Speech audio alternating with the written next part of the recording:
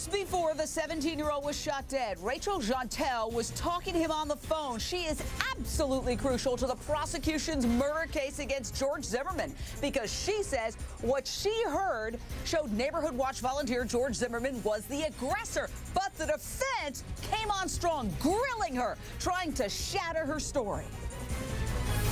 So the last thing you heard was some kind of noise, like something hitting somebody.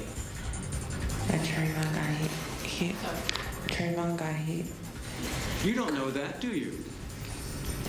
No, sir. You don't know that Trayvon got hit.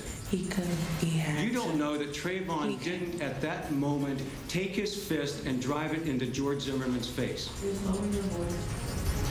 Do you? No, sir.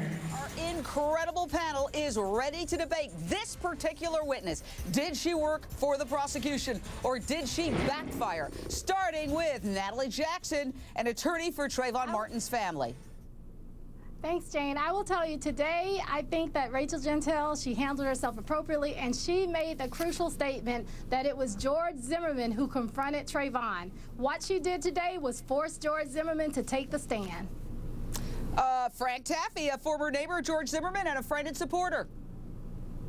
Jeantel was very good for the defense. She created so much doubt in that jury's mind. She was precious. Those are the words I can use. She was just precious for the defense.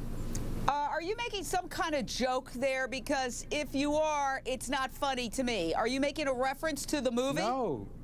Okay. No, not at all. I thought her All right. testimony was precious. It was priceless. It was priceless and Sure, precious. Frank. I will tell yes, you one absolutely. thing. Rachel Jeantel speaks 3 languages. How many do you speak? I speak 3. I speak 3 also. Oh. Italian, I'm Spanish, sure I could guess what and one. English. Yeah, All right. okay. Well, we're all multilingual, and I think that if you do speak 3 languages, that's a good thing.